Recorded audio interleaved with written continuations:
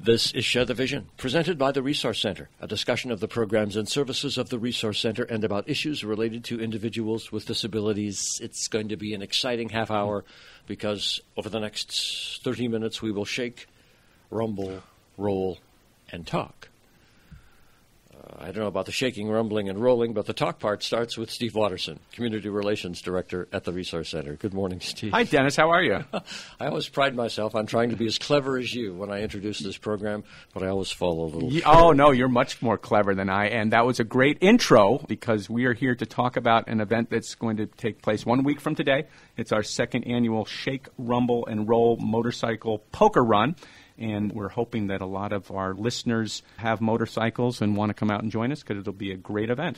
And to tell us more about Shake, Rumble, and Roll, joining us is Vicki Bardo, the Development and Events Manager at Filling the Gap, associated with the Resource Center. Hello, Vicki Bardo. Good morning, Dennis. And welcome back to Share the Vision. It's always a pleasure to see you. Steve described the essence of Shake, Rumble, and Roll. What else do you want to add in terms of some of the essential understanding of what this second annual event is all about? Our second annual event is going to be held on June 1st, and we're going to be beginning the run at Dunham Avenue, and we're going to take a beautiful scenic ride through Randolph, Ellicottville, Gowanda, and we're going to end up at the Sunset Bay Beach Club up in Irving, New York. It's going to be a lot of fun, and hopefully we get a lot of participation and folks that want to come out and enjoy the ride. How does it work? And I understand that you do this as a fundraiser, so kind of integrate that part of it in, Vicki. Remind us of how it all comes together. Right. This is a fundraiser, and this is a relatively new event for us. This is only the second year we've done it. But the whole purpose behind it is that you get on a motorcycle and you go to these different stops and you draw a card. And you're trying to build a poker hand. We're giving out prizes, cash prizes, I might add, for the best 5-card and the best 3-card hands that you can make out of the cards that you draw at each of the draw stops. And is it a certain entry fee to start? The entry fee is $20, and you can certainly show up that morning and sign in. You know, it's all weather dependent, and we understand that. So we have plenty of room for everyone to join in. Do you need 2 people on every motorcycle, or could somebody do it by themselves? Oh, no, you don't have to have a rider. We have plenty of folks coming single, you know, flying solo, and a lot of people like to bring along a passenger.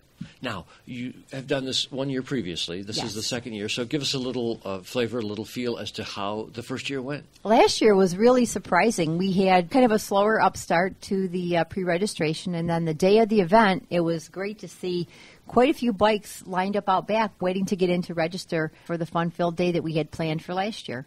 And about how long does it take through the day? When does it start? When does it end? We are going to be taking off around 10 o'clock in the morning, and we anticipate getting up to the beach club at 2:30. That's the actual ride. We've also included a good hour to stop in Ellicottville for lunch, and the victory party that we like to call will be starting at 2:30, and we have a fabulous band playing from 2:30 to 5:30 up at the beach club. So this is a real party at the end of it. It really is. You know, we celebrate the fact that we're bringing awareness certainly to the programs and services that we offer, and also provide a fun atmosphere, and where people will stick around and mingle and show them a good time, and hopefully they'll come back next year and the year after that. And you could handle how many? Is there a peak capacity? No. There is not. There is not. And anyone who knows, the beach club is huge. It's on Lake Erie, so we can park bikes just about anywhere. And Kelly Borello is very excited to be hosting us up there. This is an event that would be ideal under sunny weather conditions, but do you run regardless? We are going to run rain or shine. If it's a total washout, you know, hopefully it won't be, but we plan on running rain or shine. And the folks who ride bikes, they understand that, and they have appropriate clothing. Some of the staff might not, but that's how it goes. Now, Vicki, I'm going to move into another segment of the show right now, and I want to have you help me do that. I mentioned filling the gap associated with the Resource Center as I introduced you. Is that an adequate explanation of filling the gap? Well, Filling the Gap is an umbrella agency. We provide support for the financial part, and we also house over here different corporations.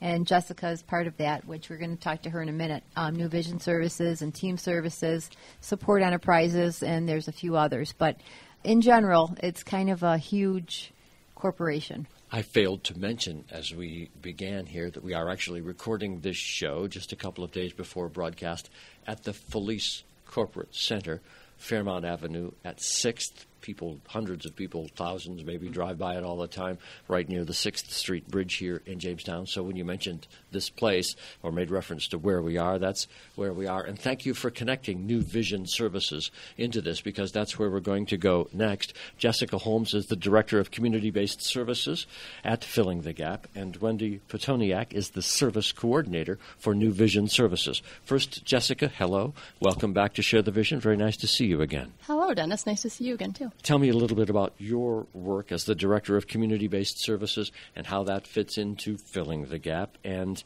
New Vision Services. Well, I oversee New Vision Services and Team Services under the umbrella corporation Filling the Gap that Vicki had explained. So I oversee New Vision, which is a home care program primarily, and we work with folks who have traumatic brain injuries, and then Team Services, which is a Medicaid transportation service. And Wendy Petoniak, I think this is your first appearance on Share the Vision? It is. Thank you for having me this morning. Well, and thank you for joining us and willing to step up and talk about what it is to be the service coordinator at New Vision Services. What we're doing on Share the Vision today is starting with Shake, Rumble, and Roll, which is a week from today as this is broadcast, the big motorcycle event that Vicki Bardo and Steve Watterson explained so nicely to open the show. It benefits programs that you are directly involved with. Yes, I work specifically with adults with traumatic brain injuries as part of my responsibilities as a service coordinator for New Vision Services. We provide services to adults with traumatic brain injuries to live independently in the community as possible. Just to identify again the voice you're listening to, this is Wendy Petoniak. We want to keep them out of nursing homes and getting them in their own apartments or staying in their own homes. I assist them with financially how are they able to get the resources to do that. For example, do they have Medicaid? Do they have Medicare? Connect them with food stamps. Help them with budgeting. If they need PCA care or home care staff in that home, I help write the plans to make sure they have those services available. What is traumatic brain injury as you understand it, and how does it change your life to put a person in the position of needing the kind of help that you offer? Well, a traumatic brain injury is a sudden injury. It's something that happens either if they have a medical issue, say a stroke, or they're in a car accident, something like that. And what's difficult is that it's a sudden change in somebody's life. We want to make sure that they can get back to as much independence as they had before. The kind of services that you provide, are they on a day-to-day basis, or would this be something that is just occasional? It's dependent on the person, really. A lot of the people we service with New Vision Services do need 24/7, but there are some that don't need daily services. Some people need daily staffing. Some people may need staffing only a couple days a week. Some people may just need my service coordination, where I make sure their benefits are in place and that they can continue to get services provided by Medicaid. If we were to try and draw a picture in the mind of the listener of someone who has traumatic brain injury, it sounds like from what you said it could be someone of almost any age, someone male or female. Anyone could have a kind of sudden incident or accident that creates this change in their lives? Absolutely. Our agency focuses on adults, so anyone over 18. But yeah, it can happen to anyone, any age. I mean, we have young adults who receive services from us, but we've had people in their 70s who receive services. So it really is a wide gamut of who can have a traumatic brain injury, who is affected, and how they're affected. And are there numbers, a lot of people that you serve? Can you give us some idea as to how many people you're helping?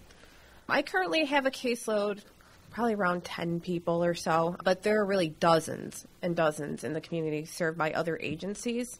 Even in the Buffalo area, I mean, there's probably hundreds at least. It's hard to give a good number on that, but it's more, you wouldn't, if you know somebody with a traumatic brain injury, you may not necessarily look at them and say, oh, they have one. So it's very hard to tell. But I mean, I think more people are affected than people realize. I'm going to have Jessica swing back in here for a moment. Now that Wendy has so nicely described the effects of traumatic brain injury on a person and the kind of services that you provide, anything that you want to add in terms of your perspective on what you offer to people and how they respond to it and how effective it is? Sure. Wendy primarily, as she said, focuses on the service coordination portion. And that is the primary service that we provide to people with traumatic brain injuries. But there's also 4 other services that we provide to them. We have Home and Community Support Services, which is a PCA service. And that is the big one that a lot of people really need to be able to stay in their homes. They need that, like she said, either daily, a couple of times a week. Some people do need the 24/7 care because they're not safe to be home alone. It's a really a wide range of needs based on the person, the individual themselves. So that's, like I said, the main service that they receive. And then you used a term that I wanted, PCA? That is personal care aid. We get stuck in these acronyms and they just roll off our tongues. We don't really think about it. But personal care aid. Right. Okay. Yes. And that's a direct care staff who goes directly into the person's home and helps them with daily tasks. Maybe they need help bathing or they need help grocery shopping or cleaning their apartment, those types of things. Okay, that was one thing. You were going to move on to some others before I stopped you. Yes. And then we have an ILST service, which stands for Independent Learning Skills Development Training. If I can get that right. And that's a service to assist somebody in relearning a skill that they may have lost due to their injury. So maybe they were really good at cooking or they were great at paying their own bills and budgeting, but those skills come very difficult to them now. So they get a staff in there for a few hours a week to help them relearn that skill to regain some of that independence. And then we also have a behavior service and a counseling service, which are more temporary type services that help people adjust to their new abilities or disabilities after their accident. Let me ask both of you, Jessica Holmes and Wendy Petoniak, do you get over a traumatic brain injury, or is it something that once it occurs, it is just something that you deal with for the remainder of your life? It can vary by the person. Some people recover very, very well, and they regain all of their skills back, and you may never know that they had an injury, while other people are severely affected for the rest of their lives. So it's really kind of case-by-case dependent. We have one other person who's going to join us on the air here today, and I'm going to ask Vicky Bardo to change places with him so that we can bring him to the air right now. And I'm going to leave the microphones open for Jessica Holmes and Wendy Petoniak as well to kind of support this interview and our coming to know a man named Ben. Hello, Ben. Good morning. How are you today? Okay. It's very nice to have an opportunity to speak with you on the air here today. And Ben, I understand that you volunteered to come in and talk to us today because you have some experience with this program. Yes. Tell us a little bit of your life story and that which you are comfortable speaking to us about in the room and on the radio. My life story. How did you come to need services from New Vision Services? Did you have a traumatic brain injury at some point in your life? Well, I look at mine as more self-inflicted. Use of a lot of drugs and stuff. And that was at some point when you were younger? Yes. How are you today, Ben? I'm doing good. What kind of help have you received from... I get aid service, and Wendy here helps me. How do they help you? Can you tell us sort of on a day-to-day basis what they do? Well, she does all like the paperwork and stuff, and she helps me with my finances. And the aides help me with doing the cleaning and that type of stuff. Shopping. These services are pretty essential to your life. It'd be hard to get along without them? Almost impossible, I think. Really? How did you come to find out about New Vision Services, Ben? Did someone direct you here? That I don't remember. But you found yourself here at some point recently, or was this some time Well, I was back? with them a while back ago. Then I chose to come back here. So you made a decision to access the services a second time or get them again, is what you're saying? Yes. Mm-hmm. And what's the future look like for you now, Ben? Do you think about that and what you would like to be able to accomplish with your life? Well, right now, in this particular moment in my life, I think things look rosy. Good for you. What leads you to say that they're looking rosy? Are there particular incidents or people or aspirations? Tell me about that. Well, it's like I'm going to Warner Place. It's an adult dayhab, and it's, it gets me out in the community, making friends and that type of stuff, instead of just sitting at home. And that's on the Lutheran campus, as I understand it. Yes. And do you go there every day? 3 days a week. And what sort of things do you do when you are there, Ben? Harass as many people as I can. So you kind of know the crowd and know how to have fun with them. Yes, I like to tease all the staff, and yes. And that's part of what gives you the rosy outlook on the future. Yes, when I'm at home, I can only harass myself. Good reason to get out into public then from time to time. Well, I appreciate your sense of humor, Ben. Is there anything else that you would like to say about your life and how things are going with you, or other things you might like to do in the future?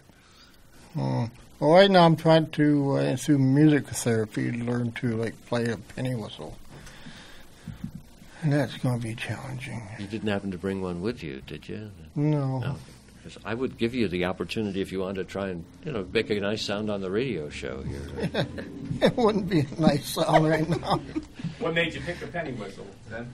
Well, because my son had one from Ireland.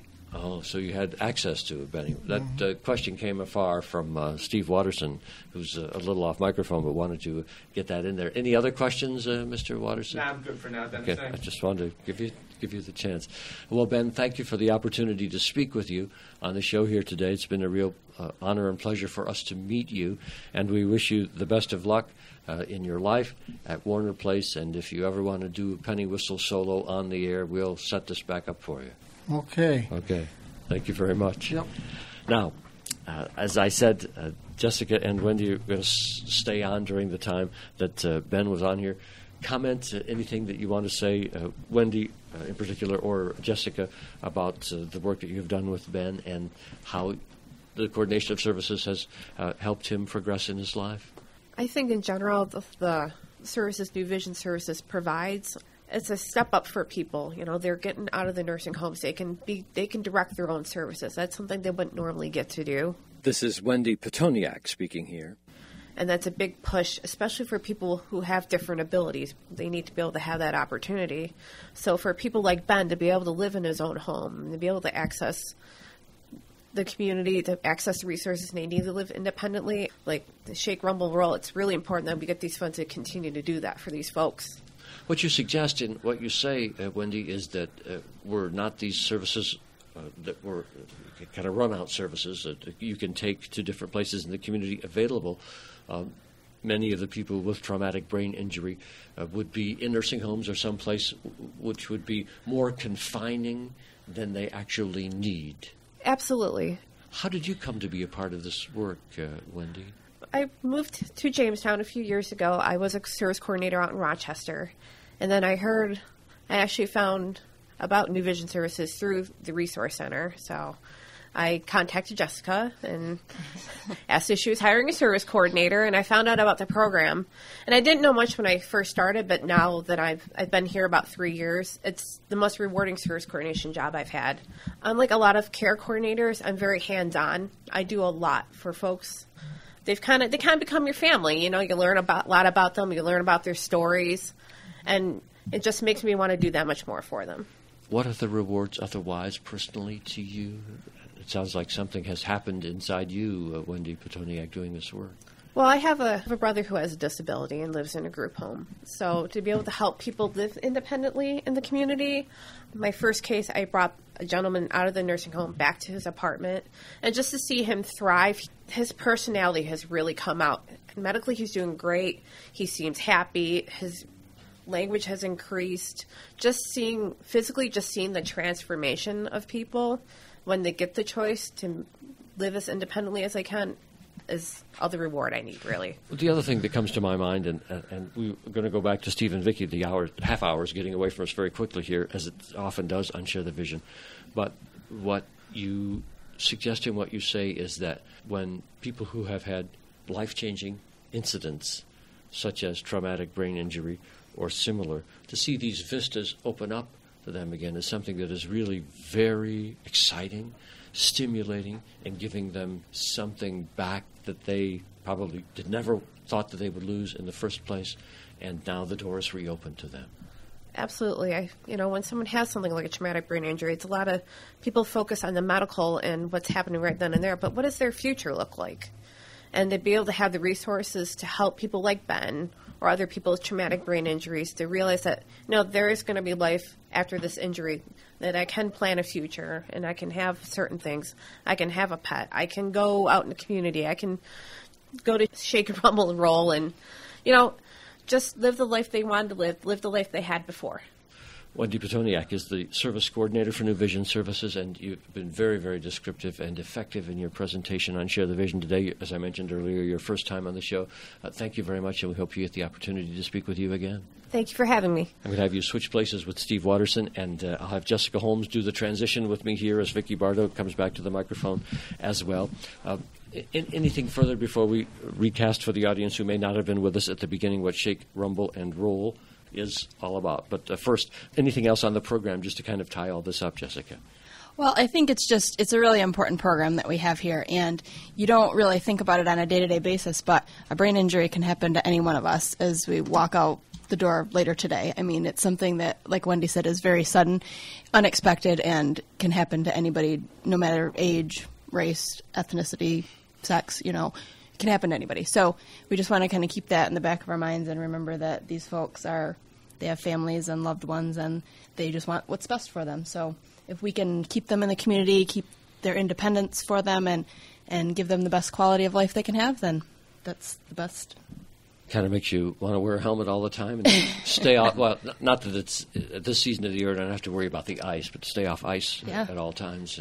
But Jessica, thank you very much. Vicki Bardo is back. She is the Development and Events Manager here at Filling the Gap, along with Steve Watterson, Community Relations Director at the Resource Center. First, after all this wonderful description of the benefits of Shake, Rumble, and Roll, the event one more time is a week from today, just to sort of give us the short paragraph on that. Yes, come on out. We still have plenty of spots available, and it's going to be a fabulous day. I've ordered great weather.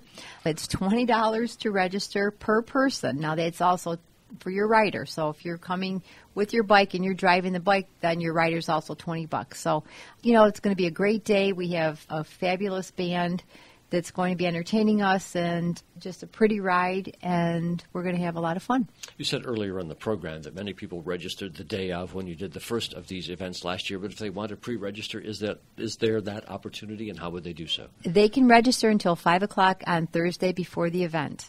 And they would do that by calling you or going to a website? Yep, they need to go to our website, which is www.fillingthegap.net. Or they can always give me a call, 661-1477. Fillingthegap.net or 661-1477. Now, Steve, Vicki, reflections on what you heard about the benefit, the money that is raised through Shake, Rumble, and Roll, and how it helps the program that was so wonderfully described for us by all of the other guests, Ben, Wendy, and Jessica here. Oh, it's great. I think obviously the community is very familiar with the Resource Center and the services we provide, but maybe not as familiar with New Vision Services and the supports that they offer. So to have Wendy and Jessica here to describe what New Vision Services offers to people with TBI, and then to have Ben here and talk a little bit about how he has benefited from the services he gets, I think is very important. So the money that comes in from Shake, Rumble, and Roll will be used to support those services as well as to support some of the services that the Resource Center provides to people with post-traumatic stress disorder as well. And that is a whole other subject that we do not have time to get into in the remaining minutes of this program today, but I would bet equally as challenging as traumatic brain injury, though perhaps caused from the same sort of event, but we often hear about PTSD from those who have come back from service abroad, for example, and I would suspect that is equally as daunting. Yeah, and I think, PTSD can certainly, people get that from experiences from war, death in the family, physical assault, other injuries. So it's another one of those silent disabilities that you look at somebody, may not be able to tell that they have it, and to be able to provide supports to the people that need it is obviously very important. Shake, Rumble, and Roll is 1 week from today. Additional information, fillingthegap.net or 6611477 to connect directly with Vicki Bardo. Steve, we have a minute remaining. If there's anything else related to the Resource Center as we get into this warm time of the year that you would like to say to Well, we'll put out a plug, much like dozens of other organizations are doing. We've got Give Big Chautauqua taking place on Thursday, June 13th, where nonprofit organizations throughout Chautauqua County will be trying to raise online donations. The Resource Center and Filling the Gap are partnering to raise money for our Dream On Kathy Seastead Memorial Fund, which supports people with disabilities who have urgent needs. And so if those who are considering making a donation on Thursday the 13th, please consider sending some money our way. So I just want to say as we wrap this up, because you did not go this direction, but I will. I was unloading the microphones and everything to bring into the Felice Corporate Center where we're recording Share the Vision today, and I was bending over in the car in one of those situations in which somebody honked the horn loudly immediately next to me, and then I jerked my head up, and after getting a small traumatic brain injury of my own on the car, there were Wayne and Elaine hoteling, which made me think immediately there will be a Laurel Run this year. Oh, absolutely, yep. Our 23rd annual Laurel Run will take place July 19th and 20th, and we'll certainly do a radio show about that between now and then, and there'll be opportunities for the community to support that event as well. As I begin to think about the back of my head, maybe I'll need some new vision services. That's just, well, probably not. But anyway, thank you.